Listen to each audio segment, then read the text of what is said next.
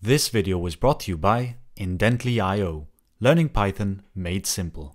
How's it going, everyone? In this video, we're going to be covering the difference between iterators and iterables. They sound almost exactly the same, so this causes a lot of confusion amongst the Python community, or at least that's the impression that I've been getting from reading all of your comments. So to start off this video, I'm going to import a few types from the typing module, and the first one is going to be the iterable type, then the iterator type, and the generator type.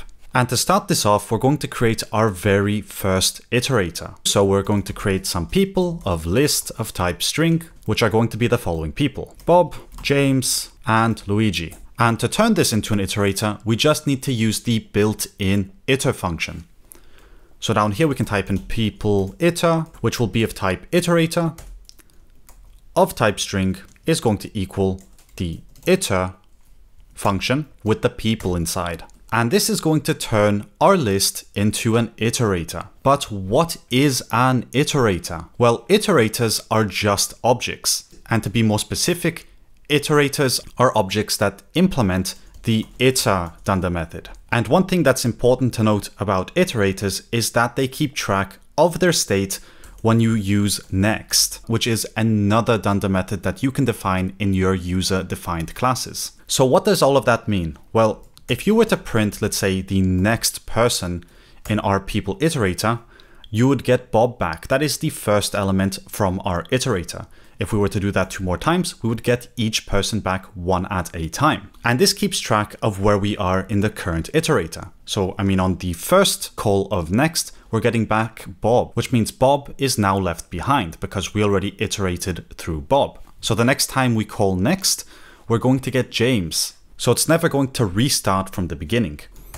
And what's important to note is that iterators are exhaustive, just like with generators. And I'll explain why in just a moment. But here, if we were to type in the list of our people iterator, we're going to get an empty list back because we already exhausted all of the elements within. If we were to remove these 2 calls, we would get 2 people left.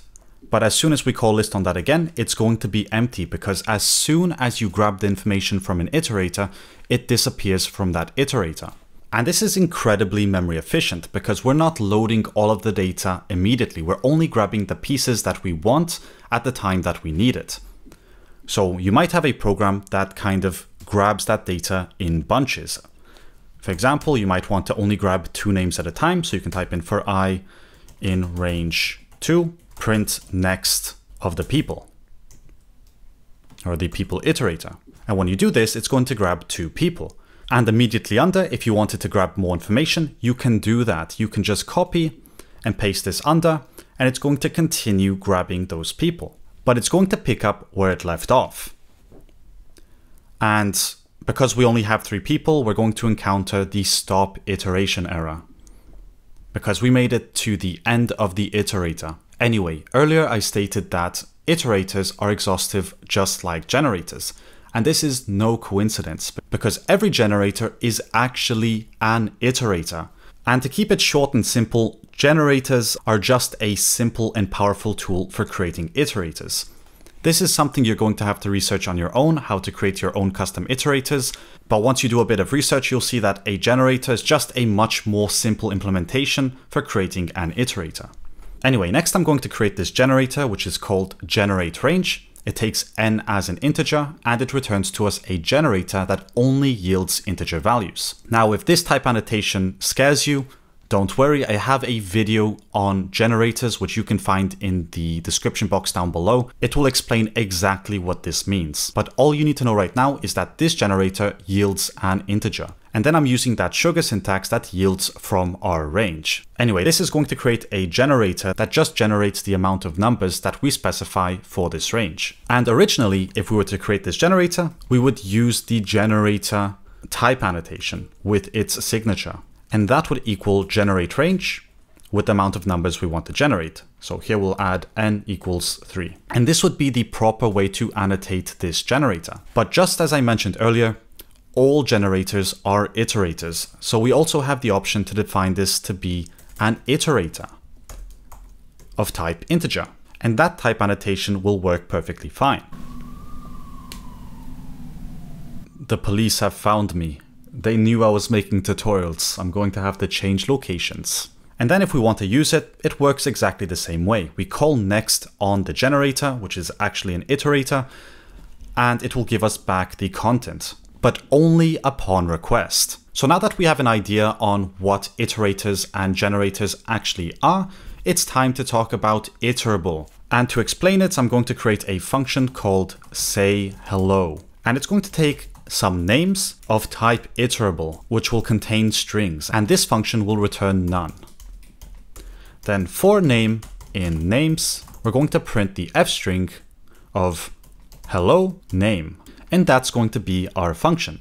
And iterables are actually super simple. They are just a type which can be used to create an iterator, which means that if you have a list or a tuple or a set, as long as you can turn that into an iterator, it's going to be considered iterable. So for example, if we have some, let's say, I'm just going to call this n to keep it short, 1, 2, 3. If we have this and we want to make an iterator, that will be perfectly fine. You can type in iter, pass in n, and n will be considered iterable because you can turn it into an iterator. Now, something you can't turn into an iterator is the none type. So this is not iterable. Or another thing we can't turn into an iterator is a whole number. This is not iterable. So that's the first way to recognize whether something is iterable. The second way, which is probably the easiest rule of thumb, is that if you can loop through it, it's an iterable. It's something that you can iterate through. That's what makes it iterable. So here in this function, we're saying that as long as you can loop through it and as long as the content is of type string, then that type will be accepted, because we don't want to limit this to a list. What if the user wants to pass in a tuple? Well, I mean, obviously you can add a union type and you can say tuple, and you can do the ugly annotation for string of any length. And that's perfectly fine. But now what if you want to add a set or some fourth data type? Well, creating that huge union type is just a big pain in the butt. And that's why we are using Iterable here, because Iterable covers everything that we can iterate through. For example, if we want to say hello to Bob, James, and Luigi, we can do that using a list and it's going to work perfectly fine. But maybe someone else is going to choose to do it using a tuple, but that will also work perfectly fine because it is iterable. And even if it's a set, there's going to be no issue here because it is iterable. It is something that we can loop through. And that's pretty much all it means to have something of type iterable.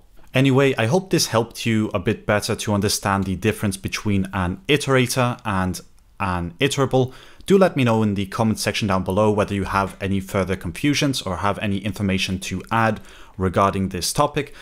But otherwise, as always, thanks for watching and I'll see you in the next video.